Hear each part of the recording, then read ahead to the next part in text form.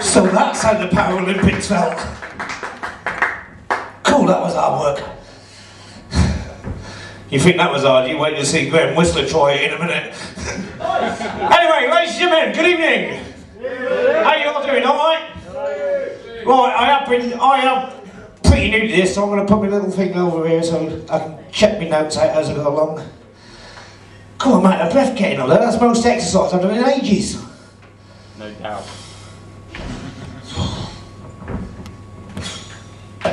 So, anyway, have you noticed anything? No. I'm fat. The reason why I'm fat is because I've got this great big lump of metal here that actually does limit me a little bit on the jogging side of things. I do try to jog as much as I can, I just don't do it very often. That has actually really worn me out. But anyway, seriously, if you are like me, a little bit on the overweight side of it, don't worry too much about it, it's fine. You know, because for all we know, obesity may well be the next stage of evolution. And that would basically mean I'm more advanced than you. Doesn't it? So it's not a bad thing at all. I've actually hurt myself getting on the stage. So anyway, two things I like to do before I start a show. I'd like to give two little safety warnings, alright? One of them, this has got a little lead here, right? And I've got no feeling in this leg whatsoever. So as I'm walking around the stage, if you see it wrapping around my leg, run like hell. Because I will land in your lap. There's nothing going to stop it whatsoever. And it's quite a lot to come down on you. You ask any of my ex-wives. And there's been a few.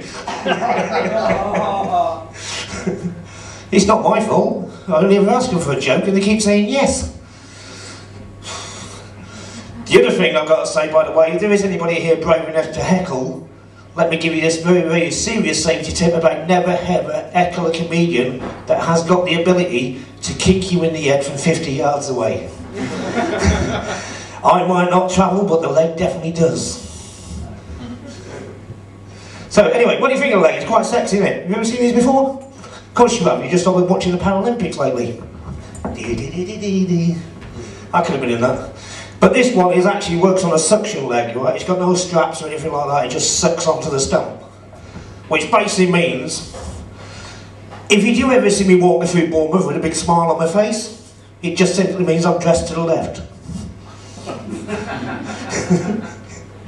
You want a suction leg now, don't you, Alex? Yeah. But with the suction leg, it's got advantages and disadvantages. All right? One of the advantages with a suction leg, if you start to lose too much weight, you lose the suction. Now, if anybody saw me last year in Bournemouth, I was a little bit bigger, and I have lost a bit of weight since then. Oh, well, I'm still fat, but I have lost a little bit. When you lose the weight with a suction leg, you lose the suction at the top, and every time you put your weight on it, it makes a farting noise. Now this farting noise is absolutely fantastic when you're in a busy club or a pub, and you're trying to get a space at a bar. You just go, and everybody moves out your way. Right, if you're in a restaurant, where everybody's enjoying a nice fine dining meal, as we all do, and you suddenly stand up and your leg farts, there's not one single person in the world that will ever believe you it's your artificial leg. It just won't happen, will it? It's just, it's my leg. Yeah, right, you're farting, mate. So basically what I have to do to make sure that I don't put on too much weight and all that is I have to watch my weight quite often. So I weigh myself. You know, I try to keep fit, and I've got my scales in the kitchen. And my wife has got a very sarcastic sense of humour. She's a bit of a sick bitch at times. That's wife number 4. She's got one of these scales that, you know, you bipods won't have a problem with it at all, because basically what you have to do, you walk up like that and you put your foot on it and it sets itself to 0. Anybody got one? Yeah. Yeah, yeah? Whereas when you've only got one leg, right, and you've got to hop on it and then hop off and then hop back on again to find out your body weight, my missus, in her infinite wisdom, one day turned around to me and she said, when you get on the scales, what you should do is wear your artificial leg. I said, it's not my body weight. She said, yes it is, and I can prove it. I said, how can you prove that? I said, when you go in a lift, right, and you walk into a lift, and it says X amount of kilos per person,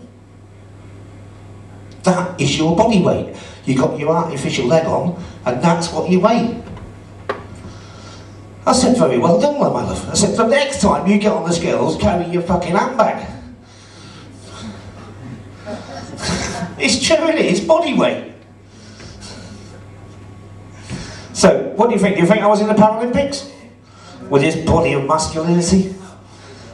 No, not a chance, was there? The nearest I've ever been to an Olympic event was down at For Your Eyes Only in Bournemouth, when I got through out for pole vaulting.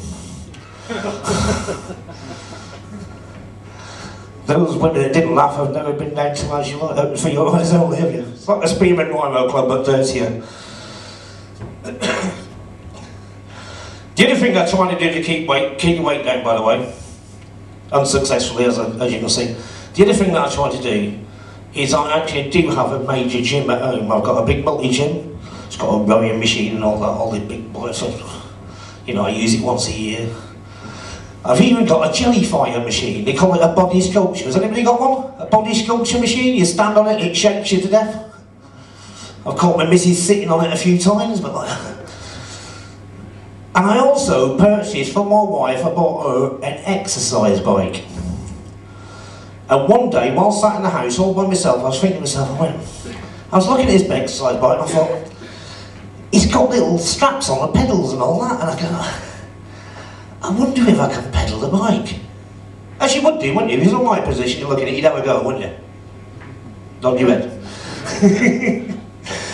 So eventually I put up the carriage, I got myself on this exercise bike, I put the false leg in there and I put the strap on, and buggered me I could pedal.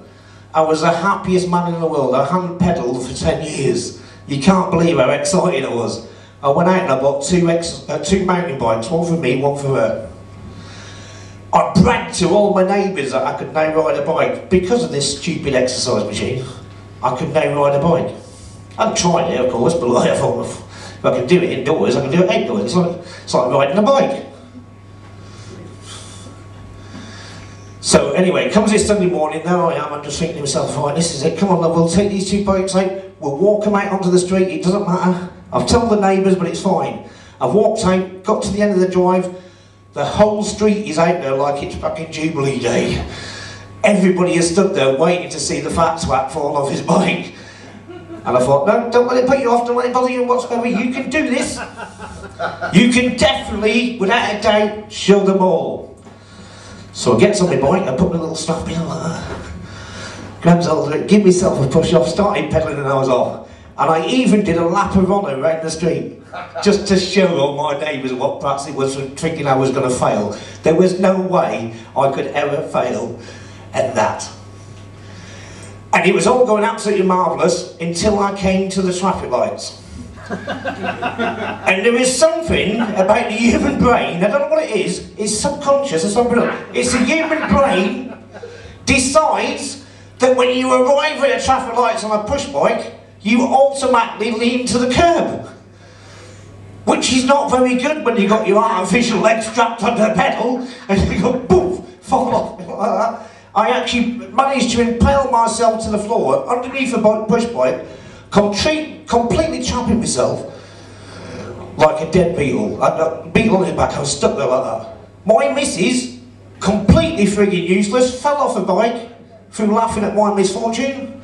I had people slowing down, not waiting to help me in any form of fashion. They were just taking pictures for Facebook. So needless to say, the two push bikes actually went and onto eBay, never got used again. One of the other things that amazes me about the human race, and anybody with a disability will know this very, very true, right? With the human race, right, everybody's conception of disability is totally different. Like you lot there now have all got a different idea about this leg. It's true. Some of you all think, oh, that's really, really cool, that is, look at it, it looks like it wiggles and does everything. I wouldn't particularly want one myself, but it does look smart. Other people will think, oh, well, he's brave. Well, it's not bravery at all. Bravery is when you do something out of choice. You've got a choice about it. I didn't have a choice, it just fell off. Then you do have the idiots on the planet, and there's plenty of them around, that actually think I was pretty stupid for losing a leg. Like it was an iPhone or something like that, I'd left it in a pub. And then the best one of my favourite ones is a chaps. The minute a chap sees my artificial leg, the first thing they think is, can we weigh him in? So it's amazing how people's concepts do change with different ideas. I have the same problem, you know, I'm human, the same as anybody, you know. I seen a mate of mine the other day, I was walking down the road, he's only got one arm. I said, where are you going? He said, I'm going to go and change a light bulb. I said, how can you change a light bulb with only one arm? He said, I've got the receipt. You know, it's just a different concept altogether. It's the way people think about life. So how many women have we got here? We've got 1, 2, 3, 4. Catherine, how the devil are you? Fancy coming in dressing like a postbox? That reminds me, I've got to post a letter. But it's good, it's a French one. Got off track again now, haven't I? Where was I? Women are totally different than men, aren't they? In every form and fashion, especially the way they think, like, you know. And guys, this is true, right, because I used to work with a load of women. Women think about sex more than men do. Did you know this? Nope. Does any woman agree with me? No. Well, it is actually true. Women think about sex more than men. And the first thing, the normal thing a woman does see when she sees a bloke that's walking around the stage, he might do a little dance like that. They'll go, I wonder what he's like in bed then. Does he take it off? Does he keep it on? What's he doing? Well, I can honestly say, after 4 marriages, it's never been a major problem to me. Right? Because it's not like us guys have to take a run up at it, is it? In any form of fashion. We don't stand in the bedroom door and sort of like charging the, are you ready? 3, 2, 1, sex. It doesn't happen that way. But, are you ready for this, guys? This is the point where you all get jealous. I do actually take it off in bed, and I can change positions without getting out.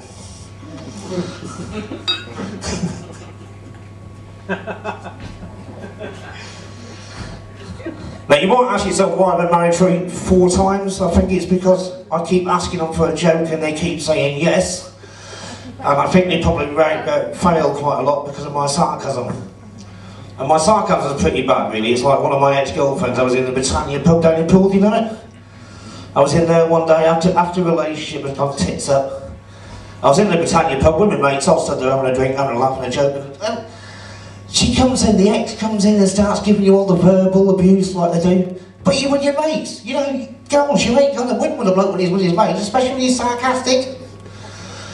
And he got a bit verbal and started getting on. And she actually turned around, I can't believe it, I'm still in shock. She called me a wanker. Yeah. And I looked her straight in the eyes and I went, I might well be a wanker, my love, but I'll never think about you while I'm doing it.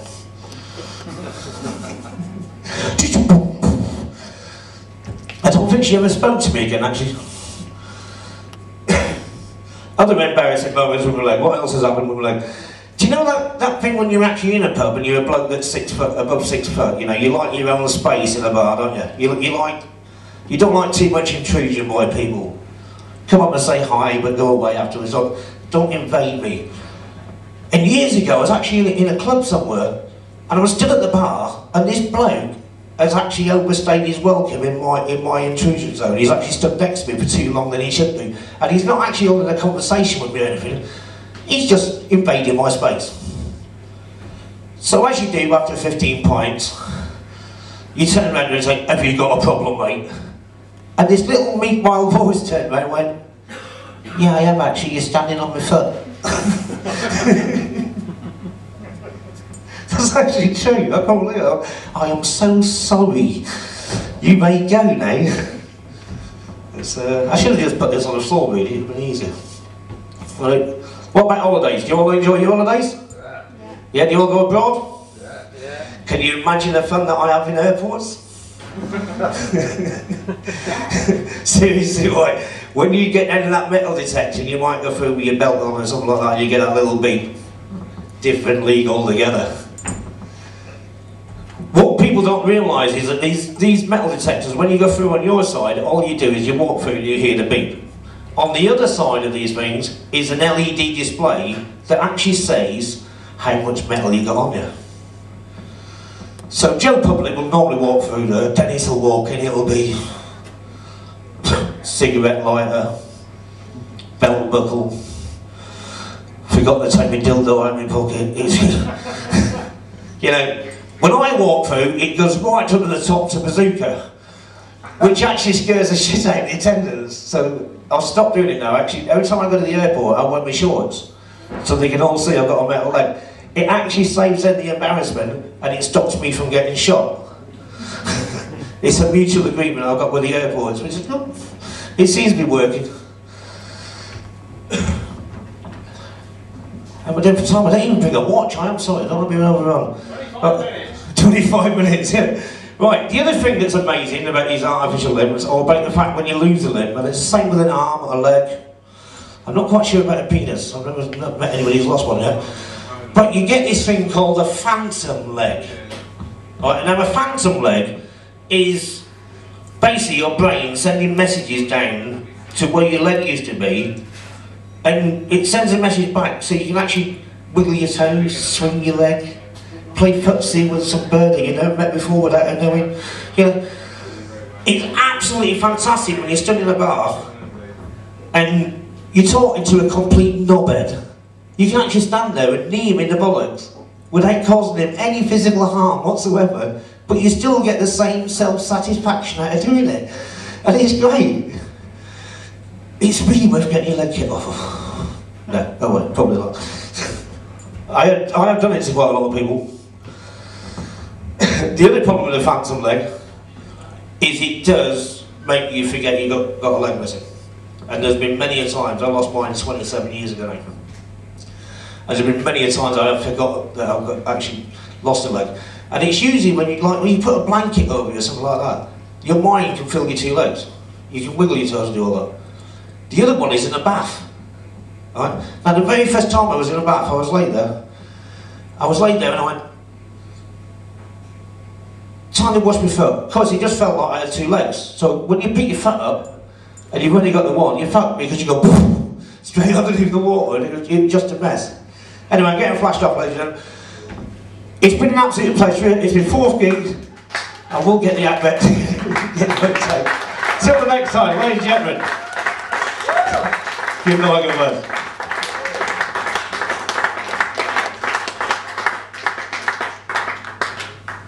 Right, you two down here.